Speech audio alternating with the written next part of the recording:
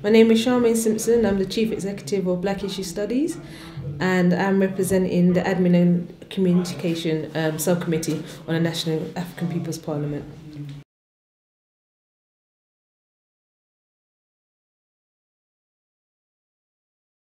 I thought the case was handled very, what's finding the words to describe, very disorganised, very disrespectful to the family. The fact that there was so much points that they should have followed up on and they never, the way they treated the family, a lot of issues with that case, and I thought it was very disgusting, and it was just a sign for the black community that we need to not just rely on the police in terms of justice in this country. We need to organise and come together as well. We need a representative body to represent us.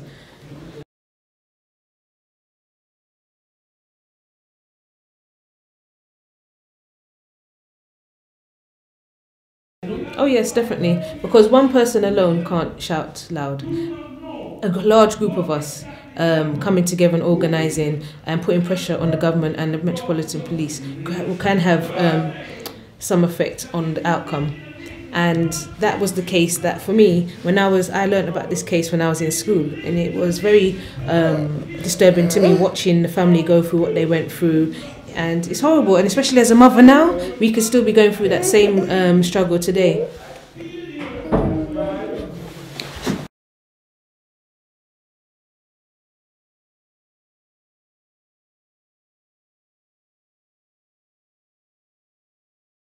Myself, Charmaine Simpson, and my husband Mark Simpson have been involved in the forming of the National Afrikan Peoples Parliament from the start, which came out of the idea of the Black People's Day of Action that happened last year, 2nd of March 2011, and we all helped organise the National Afrikan Black People's Day of Action. We've been attending all the committee meetings and been trying to galvanise the community through our Black Issue Studies network to get the community to come together and to form this National Afrikan Peoples Parliament, which is long overdue. Long overdue.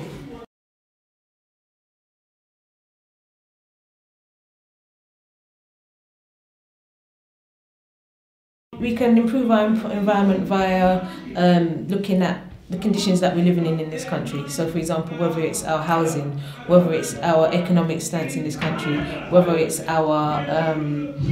whether the different issues that we've got to face with, for example, mental health, how we're overrepresented in the mental health institution as well, looking at our well-being, looking at the food that we're eating as well, and just coming together as a collective and looking at all these different issues and formulating a plan for ourselves.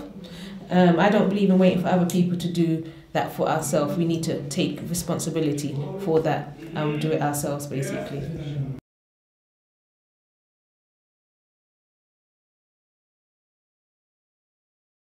I'm not really concerned of what message it sends out to the wider society, as long as it sends out the message to our people. I don't really watch what other people are doing. We need to start watching ourselves now.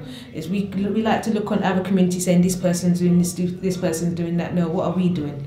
We need to start looking inwards now, stop looking outwards. We need to look at what are we doing in this country.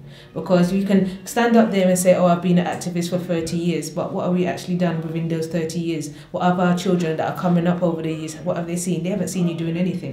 So you standing up there saying you're an activist and you're doing anything doesn't really mean nothing to the young people that are coming up. So we need to go back to basics, basically look at what's affecting grown people and young people as well, and get the respect back from our young people as well, so they actively see us trying to do something that will impact on their lives as well.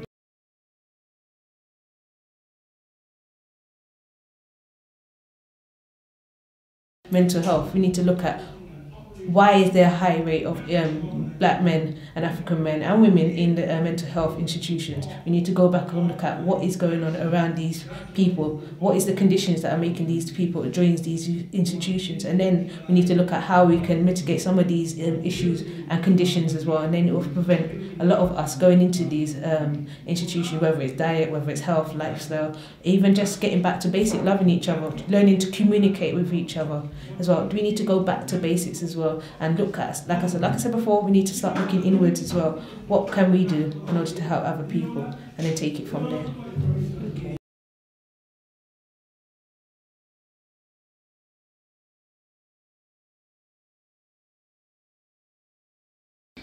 No one springs to mind, so I'd have to say myself. That's how it has to be, or somebody that can prove to me that they are representative of this of the wider community, somebody that has been there from the community and actively doing things in the community.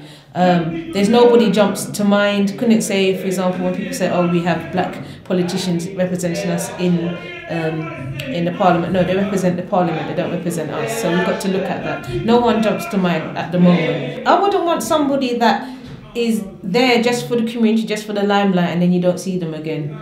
Only ones that are scared to venture and talk to the community unless they've got 700 bodyguards and all these press around them. I want somebody that is growing up with the people, from the people, not somebody that lives in the suburbs and then coming in and then thinking that they can represent us. No, I want somebody that is in the community and that will listen and take on board what the community is saying as well, and be genuine as well.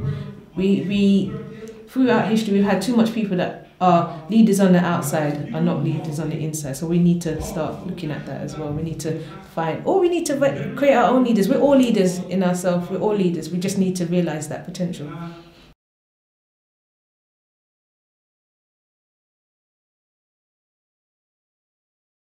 I see myself involved in the National Afrikan Peoples Parliament in a variety of different ways. So, for example, using the Black History Studies network that I've created with my husband in order to encourage other people to join an organisation. So we do a lot of courses about Black history and talking about organisations that we've had in the past. So, and what we can create in the future. So basically using the history to look back in history, critique, look at the parts that worked and look at the parts that didn't work, look at the parts of history where we've been infiltrated by others that didn't have our interests in heart, and also looking at those pitfalls in order to create our future. So I would see myself involved in the National Afrikan Peoples Parliament in that capacity as well. So information sharing, even on the board if necessary as well, depending on the time constraint, because I'm a full-time mom, work as well and run a business as well. But I will always be there for my people, regardless of how many hours in the day. As you can see, the bags under my eyes, I'm always constantly working, because it's not just about myself. It's not even just about my children or about my family members. It's about the wider community as well. We need, because if it affects me, myself, it's affecting somebody else as well. We need to come together now. I'm just sick and tired of it now. And I'm quite young. I'm only 30, and I'm seeing a lot of people in our community suffering, and I don't like that.